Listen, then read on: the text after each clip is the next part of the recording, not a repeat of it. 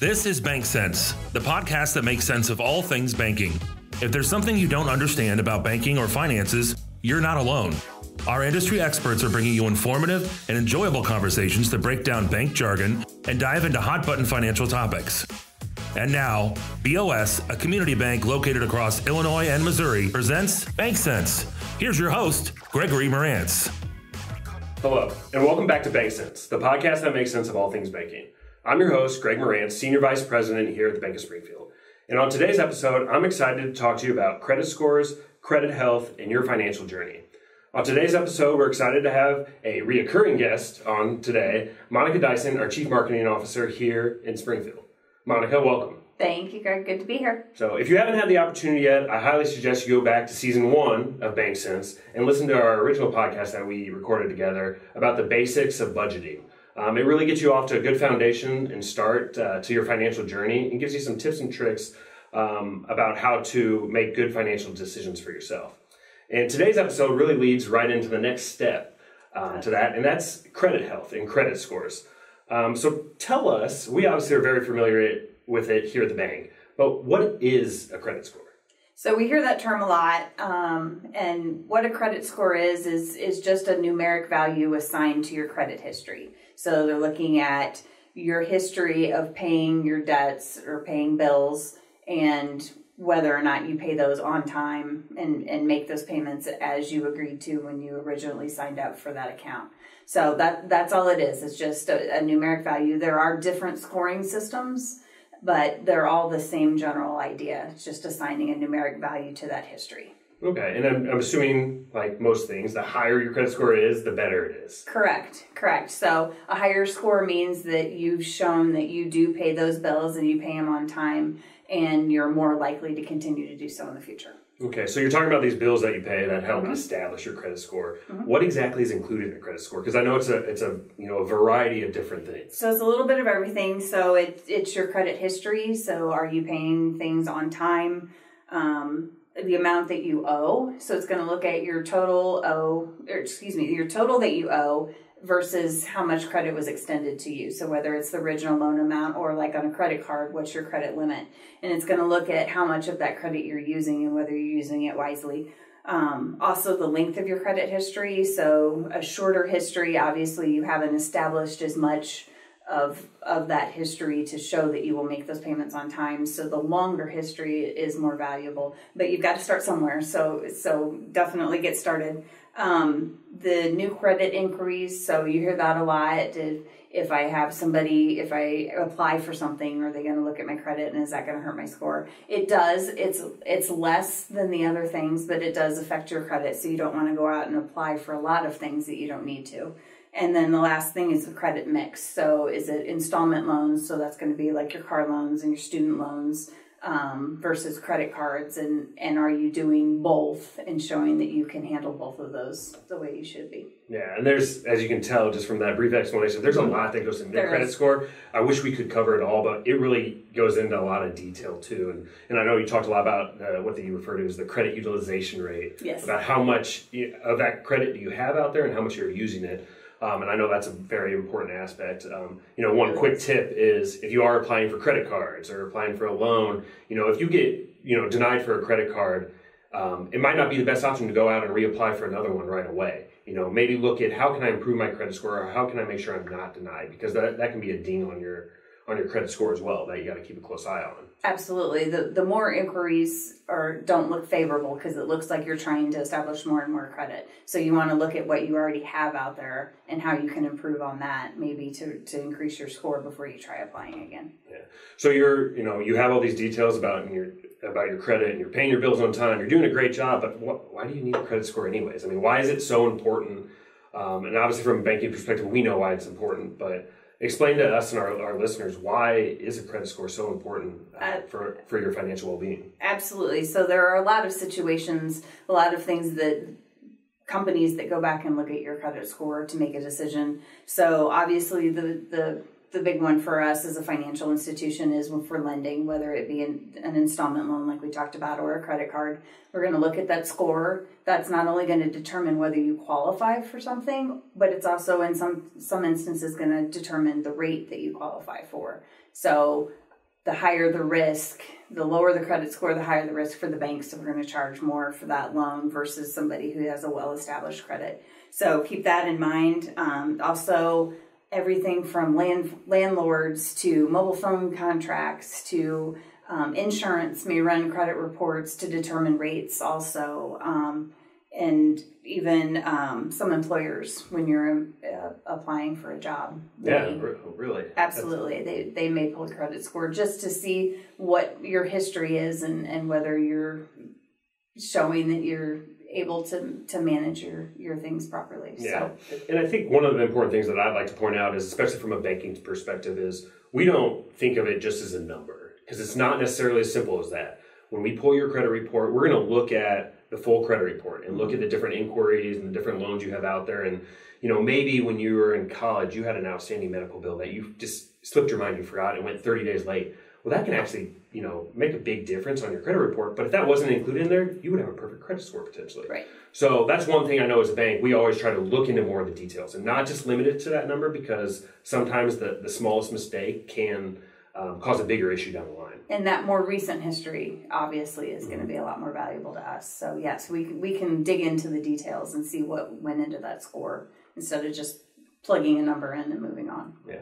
So you're about to apply for a credit card or apply for a loan, but you're nervous about your credit score if you have enough, established history or, if it's a good score or not. Is there an easy way to find out what your credit score is without, going through a loan process first? There is. So everyone is entitled to a free credit report each year. So if you go to annualcreditreport.com, that is a free service. It uses all three of the major credit bureaus, which are Equifax, Experian, and TransUnion, and you're able to see what those reports show. I encourage you, even if you're not applying for credit, to keep an eye on those and go out and check those.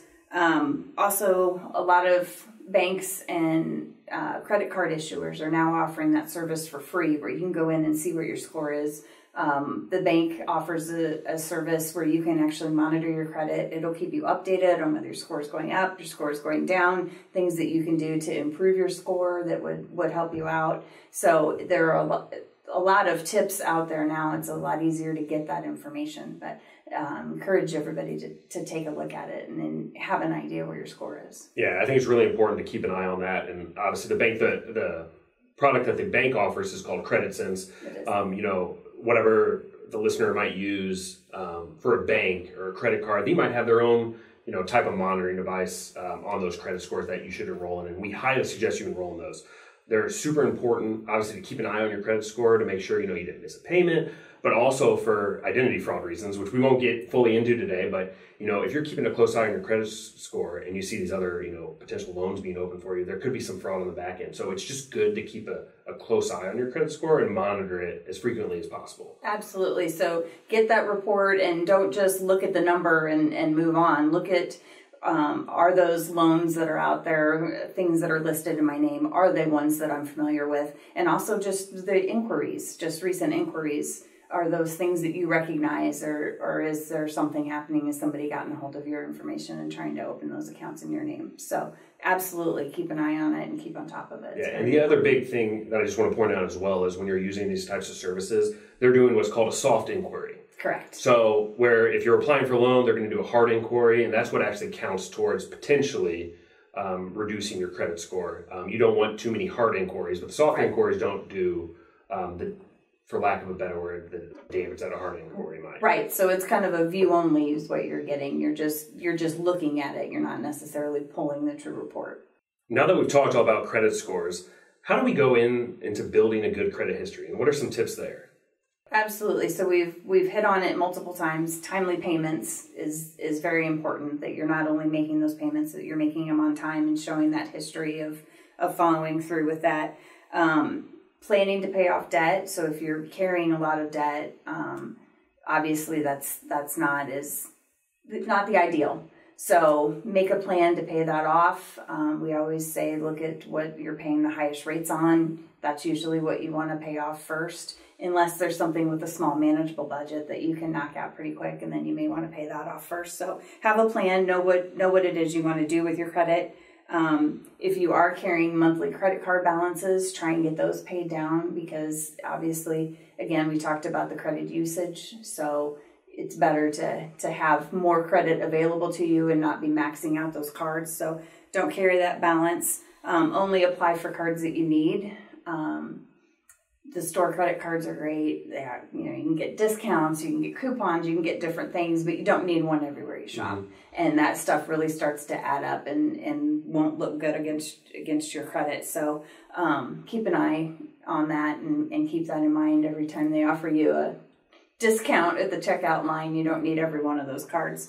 And then the last, we talked about monitoring your credit report and your credit score and just staying on top of it. It's a lot easier to get something fixed if it's more recent. If you get farther into history back and realize that something's in error, it's a lot harder to get it fixed the longer it's gone. So just stay on top of it. Yeah, and one thing I just want to briefly touch on too is there's a lot of maybe a negative stigma with credit cards, but it's one of the easiest ways to help establish credit too. So I highly suggest if you have a credit card, making sure you pay that off every month. Absolutely. And there's a lot of things out there now with different rewards that you can get. You mentioned the store credit cards, but if you are interested in getting into any rewards with credit cards, you need to pay that card off every month for it to actually be worth it. Because if you're carrying a balance on there and paying interest, then it's not worth it as much either. And a lot of times those are higher rate cards if you take a good look at them. So always pay attention to what those rates are.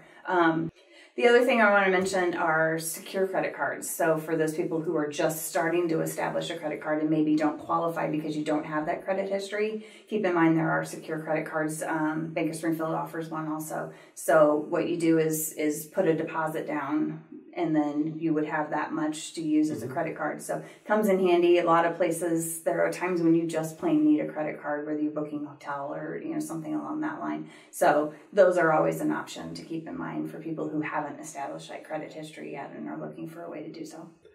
And I think that brings up a really good point is if you have questions about how to establish credit, or you just any questions in general about credit and how to improve it, go to your local bank. And Absolutely. Ask them that question, because they can help guide you with, a secured credit card, as you mentioned, or a CD secured loan. There's multiple ways that we can help, build credit. So it's really important, as we always say in this podcast, is to ask that question. Don't be afraid to ask it. Absolutely. Because our bankers and our staff get those questions all the time, as well as any bank. We have a lot of resources, so please reach out and use them. Yeah. And credit scores can be a very intimidating issue. And so that's why we really wanted to touch on that today. As always with our listeners, we really hope you had at least one or two good takeaways. I think this was a great episode because credit scores are, very intimidating and very complicated as well, because there's just a lot that goes into them. Monica, thank you for your time, and thank you for coming on today to talk about credit scores and credit health with regards to our financial journey. I think it's a really important piece. We really appreciate you coming on today. Thank you. As always, thanks for listening to the BankCents podcast, the podcast that makes sense of all things banking. Until next time. Is there something about banking that doesn't make sense to you? Submit your questions to us on Instagram Messenger or by email, bankcents@bankwithbos.com. Or if you're watching this on YouTube, comment below. We're happy to give you our 2 cents on a wide range of topics. Thank you for listening on Spotify, YouTube, or wherever you get your podcasts. And please leave us a 5-star rating and review so we can continue to bring you more educational content. Thank you for listening, and we hope you join us on the next episode of BankCents.